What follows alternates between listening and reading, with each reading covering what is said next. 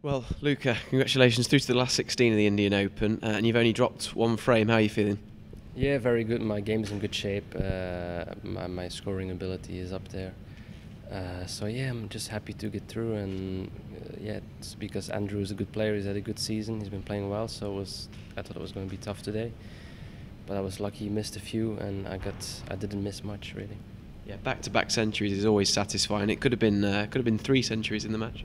Yeah, exactly. About 2 years ago, I was playing well, but my breaks weren't really there. So I've worked on that, and you can tell this season I've had one match where I've had 3 centuries in a row. So yeah, I've been playing really well, and hopefully I can keep this up.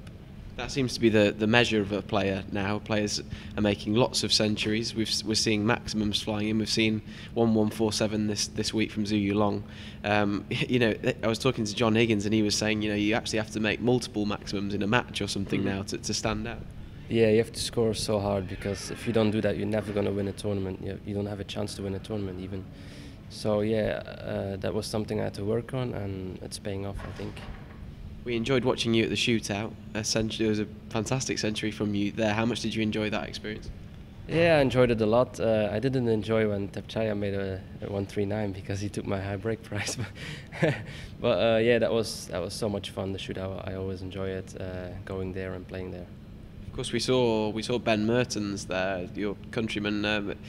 He's an exciting young player. Obviously, just kind of raw talent at the moment. He's potting balls, and that's exciting. People are talking about him. What do you think of Ben? Yeah, Ben is a very good player. I practice with him sometimes. So yeah, he's the biggest talent in Belgium, obviously. So hopefully he can improve, and hopefully join me on the main tour one time.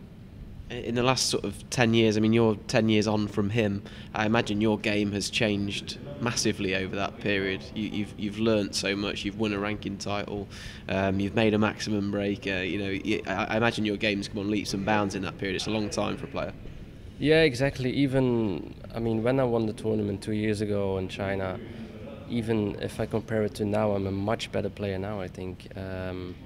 So yeah, you obviously go through a lot of phases in snooker, and yeah, Ben just needs to enjoy it and practice as much as he can, and just think about snooker and nothing else really. I want to do the best I can for myself and for Belgium.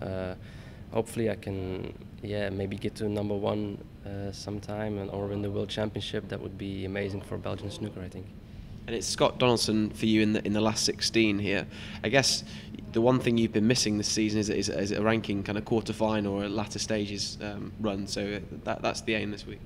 Yeah, exactly. I've been getting to the last 32 and last 16s nearly every tournament, I think. But you just need to get that quarter or semi-final and even a final. That's what you're aiming for. So hopefully this time. But obviously Scott Donaldson is a very good player. I've always rated him quite highly. Hope you get it. Hopefully.